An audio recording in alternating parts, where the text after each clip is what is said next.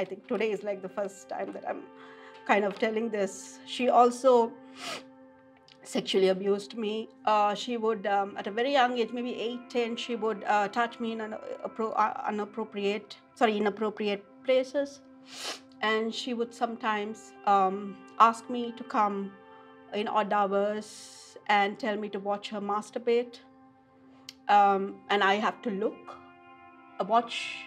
How old were you then? I think I was 8 or 10.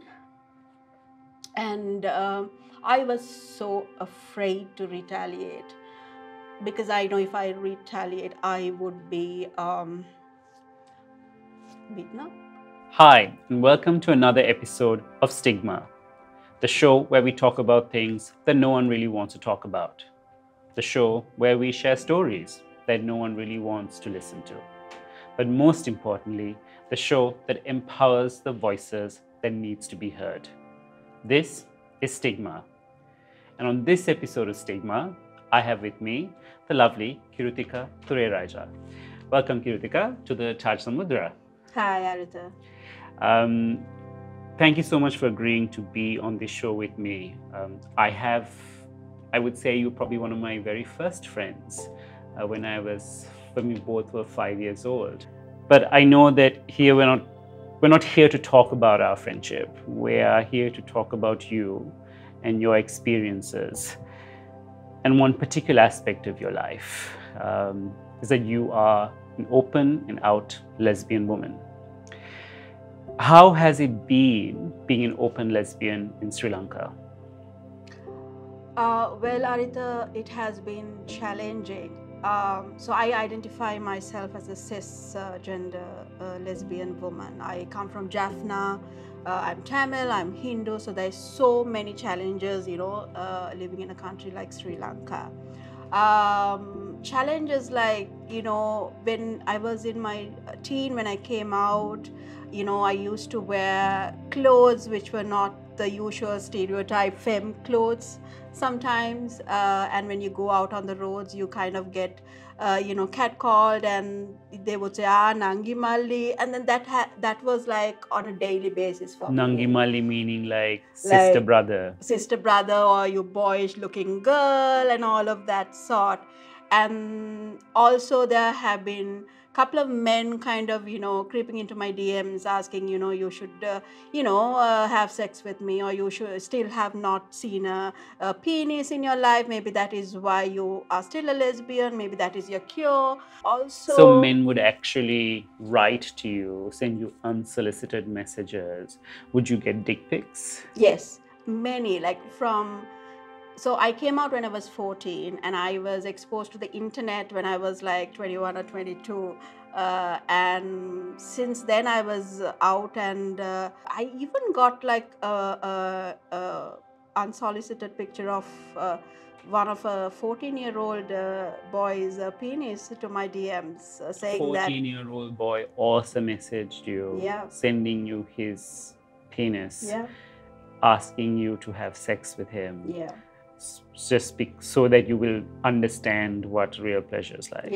And several men do this to you. Oh yeah, and then now I'm immune to it also. Did you ever feel threatened or scared? At that time I was threatened because I was young. Homosexuality was something which was not spoken about a lot among society or communities. I didn't know what existed, what kind of organizations existed. I even didn't know what to call myself, a lesbian, or all of that stuff. So at that time I was also thinking, even if I were to go to the police station, right, or even if I want to get legal advice, what do I say? Because at that time I knew, thanks to the internet, that there was a law which was a 365, the 363, 65A. And I was so scared to go to the police station, thinking that this policeman or woman would just take me inside and put me into jail, and not take into account about this hate speech that I am getting from unknown men. So despite being a very clear victim of sexual harassment, unsolicited nude pictures being sent to you, propositions for sex, you were still afraid to go to the police because you thought the police will, instead of focusing on the actual crime that's happened to you, will focus on your sexual orientation. Absolutely. And one specific incident is at that time when I was about 21 years, I was dating this girl whose stepfather actually sent a couple of thugs to my house where I was living in Kolpiti. And they threatened me to rape me and kill me. And at that time, even I called 911. Nobody came. It took 30 minutes for the police to come to my house. And mind you, my house is near all of these politicians' houses. And thank God at that time, my one of my uncle was, the mayor of Colombo, and I had some security guards coming into my house and kind of, giving a little bit of back support. And then the next day morning, I got another call from the stepfather saying that, I'm still going to rape you and kill you, and I dare you to go to the police station. And even then, and we had CCTV cameras with evidence that these thugs were banging on my gate. And I still didn't go to the police station, only because I was so scared. What do I tell this policeman? Because in the front of court of law, I am a criminal, right? I can't just say I'm a lesbian. That is why the stepfather, called the thugs and wanted to kill me or rape me or whatever. So, yeah. So you had thugs come to your house. Yes. You had people, men, physically present there, threatening to rape you, yes. Corrective rape because you were a lesbian. Yes. And no action could be taken against them. You were afraid. I was afraid because of that. And of course, at that time, my aunt said, just leave it. We don't want trouble. And I'm like, okay, because at that time, I was 21 and I was very scared. How do those experiences shape you as a person? I mean, when you think of employment, your relationships with not just romantic relationships, but your relationships with family, with friends, accessing public services, how has this affected you? Actually, I was so afraid to go to any government institutions, especially after that incident, because I thought, okay, fine, everyone is going to see me as this, lesbian or a criminal in front of them. So even getting an NIC is something that I feel very skeptical about, to go to the AG or the GS, because I'm scared that they might just ask me, are you a man or a woman? And that question is always there. And because you don't fit into what a woman should look like. Absolutely. Because you wear a shirt and trousers. And I have short hair. And always the GS would ask me, why don't you grow your hair? And there was this other GS who was a woman. She was like, Pappa penne chuttak pennuwot hondai neda. And she was laughingly saying that. So Grama Sevaka was telling you to show your breasts? To wear clothes or attire which kind of, shows my breast, so that, it shows that I'm a woman, a typical woman. So my mother tongue is Tamil. So being a Tamil, speaking in Sinhala, also trying to make them understand that, I am a woman, I need this NIC done or whatever documentation done, was a bit challenging at that time when I was very young. Also going to the hospitals, sometimes you get, as women, you do certain tests.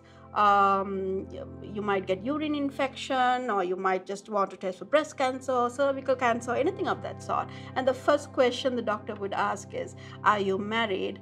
Because they want to know whether you're pregnant or whether you're sexually active.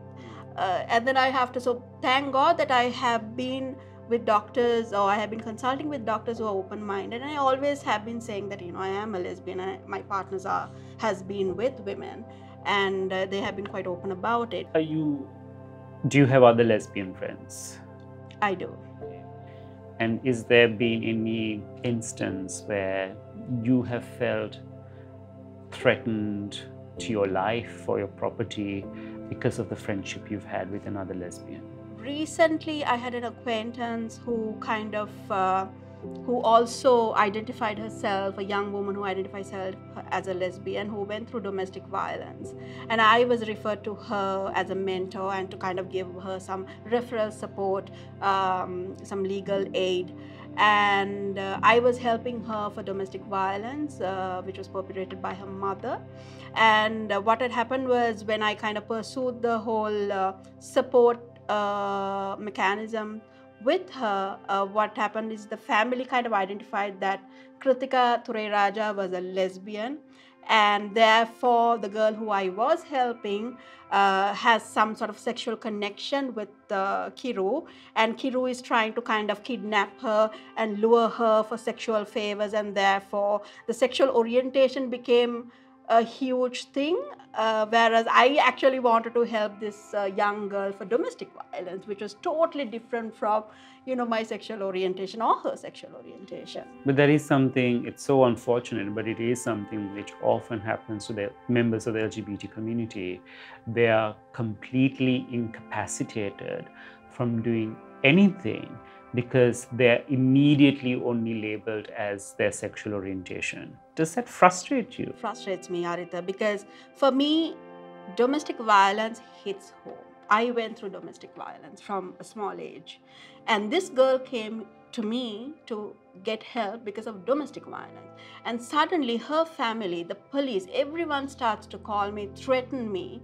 The police came to my house, the CID came to my house, the father came to my house, the uncles came to my house. I don't know how they got my number, how they got my address. The police came to your house the CID came to my house to threaten you? To arrest They, you? yes. So what happened was, the second time the uncles came, they came with the CID, and they spoke to my landlord and said that, is there a girl who is short hair, this much tall, da da da da da? She's upstairs. We know she's there. We will come with a woman, WPC, at about 10:30 in the night, and we are going to arrest her. Tell her that we will be there. And this was told to my landlord. I was upstairs, and I was, of course, in touch with my lawyers. And why am I penalized for something I was not, I didn't do anything wrong for or to, right? It's outrageous. You are trying to help a woman who is a victim of domestic violence, which has got nothing to do even with her sexual orientation. Absolutely. But the police is trying to arrest you because you are a lesbian. Absolutely. That is what's important to them, not the fact that there is another woman who is being physically abused and assaulted. The case was also, they said that I kind of forced her and I've kidnapped her, and I have given refuge for her at my place, and that was the issue here. And so those are the few challenges that kind of, you know, frustrates me. Like, here I'm doing something which I really want to do, because, as I said, it hits home. Domestic violence hits home. I want to help people. I want to help women and young women and men who go through domestic violence, which is perpetrated by their parents or intimate partners. But here, you know, the challenges are different, and I had to get 3-4 lawyers to get involved to, you know, take me out of it. So yes, those are challenges. You said, Kiruthika, that domestic violence hits home and that you yourself have experienced this. Can you tell me a bit more about that? Since the time I remember, maybe 5, 6, my mother kind of caused the domestic violence, not only to me but also to my father. It's very interesting knowing in Sri Lanka, when you say domestic violence, people think it's always the male counterpart who kind of causes the domestic violence, and the victims are always the women. But in my case, it's the other way around. It was my mother. And when I say domestic violence, it was emotional abuse, verbal abuse, physical abuse. And when I say physical abuse, it started from 5, when I was 5, and it continued till I was 16, 17. She would use knives to cut me. Okay.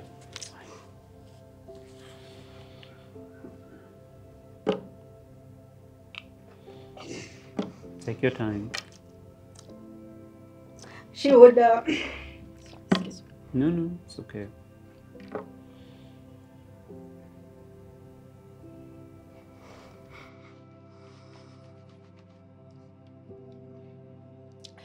sorry, Aritha. So she would use knives to cut me. She would use chili powder to kind of put on the open wounds while it's bleeding. And she would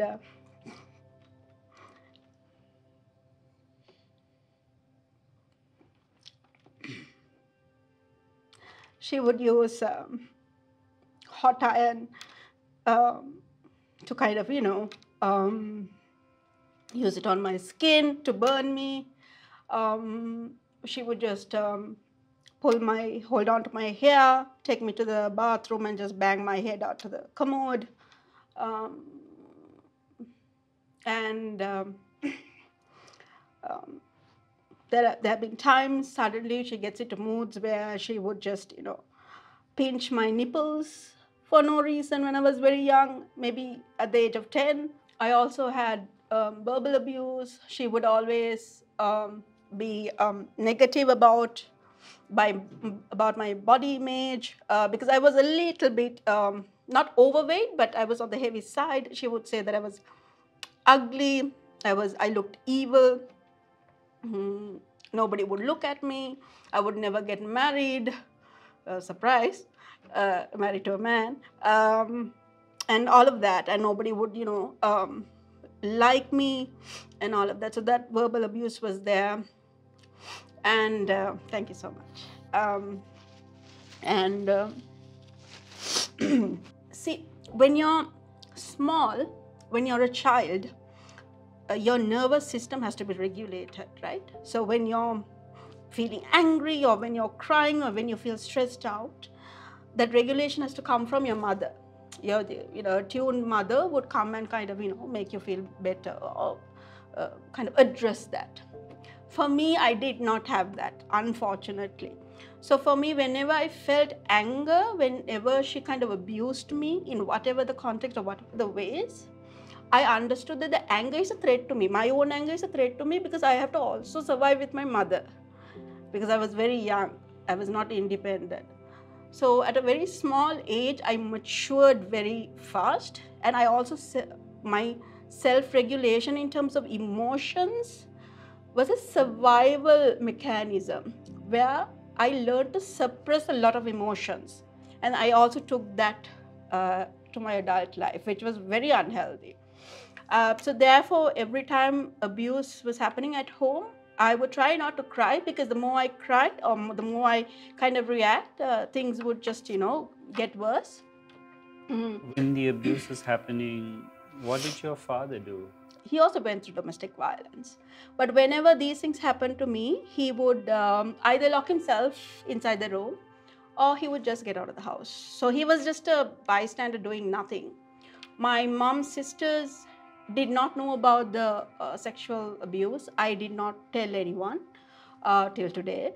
But about the violence, yes, they knew, but they didn't do anything about it. Why? Because sometimes they say they come from this hi-fi family. You shouldn't be saying these kind of things outside. Also, nobody's going to believe you. Who's going to believe you if you tell that your mother is abusing you?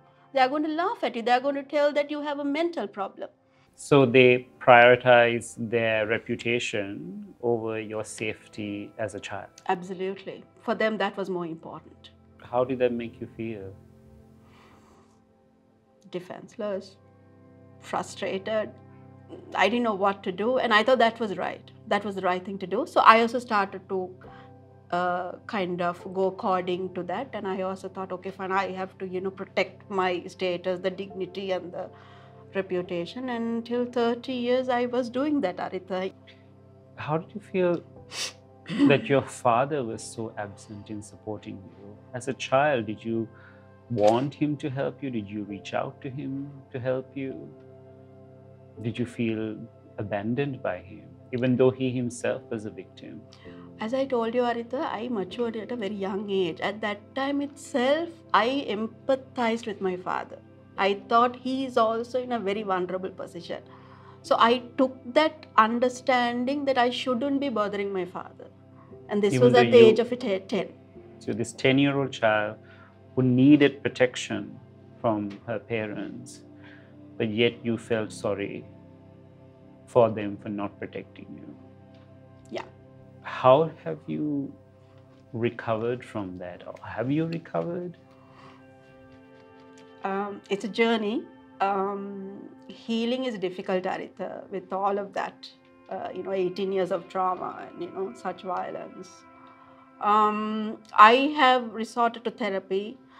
When I was 18, I started to go for therapy, and I started to kind of understand, unpack, and try to understand what needs to be done to heal and to move forward. There are things that I can't forget and I can't forgive. There are things that I can forgive and move on. And I have had fantastic friends who I now call family. I think they are the pillar right now who have been with me throughout. And I think without these few friends I have, I wouldn't have been able to come out. And they're quite open about talking about these taboo topics, about abuse, about domestic violence, about LGBTIQ issues, and anything of that sort, about abortion and all of that. So in that sense, I'm very lucky. I've got a really good support system in terms of friends who I call family now. That's how I am kind of coping up. I wouldn't say I'm 100% healed. It'll take some time, but... And that's the reality for many people in the LGBT community, is that many of us have been so let down and put down by our own families, our blood relatives, that we have formed our own families and kinships through friendships, which have deep, deep bonds. Do you have a relationship with your parents anymore? No, I have cut my relationship with both my parents. I'm the only child, Aritha, so I don't have any siblings to kind of, fall onto or get support from. I've cut my relationship with them, and I think that is the best decision that I have had, because I am not going to go back to that toxic relationship or environment. And since then, I have been quite happy. How about your aunts who did not come to your support? There was a time that I spoke to one of my aunts about this abuse. She cried one day, and that's about it. She forgot about it, and then she acted as if nothing has happened. When you think of yourself now, Kiruthika, you have mostly healed. You are surrounded by incredible friends who support you and love you and have been on this journey of recovery with you. You're working, you're independent. When you think of yourself now, and when you look at who you were as a 5-year-old girl, as a 10-year-old girl, 12, 13, suffering that kind of abuse, what would you go and tell her? What would you tell the 10-year-old Kiruthika? I was not ready for that question. I don't know, Aritha. Run.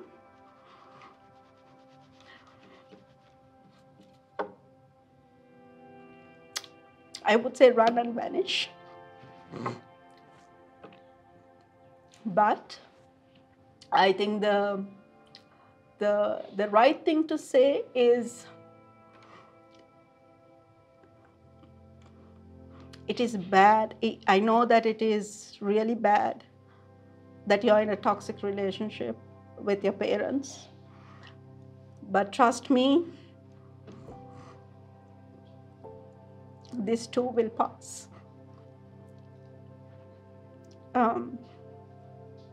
You will have a safe home in future. You will have a family who will love you, who will say all the right words, all the lovable words, kind words. You will be safe, you will not be afraid, and life will get better. Thank you so much, Kiruthika.